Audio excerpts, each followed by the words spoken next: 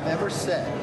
When you have watched an attorney general say one thing to Congress and David Weiss, a prosecutor, say something else privately, the entire country realizes that is raising to a level that can be an impeachment inquiry. I think David Weiss could come before us and answer all the questions instead of waiting weeks and then to send a letter. Why would you just put it into a letter? That raises only more questions.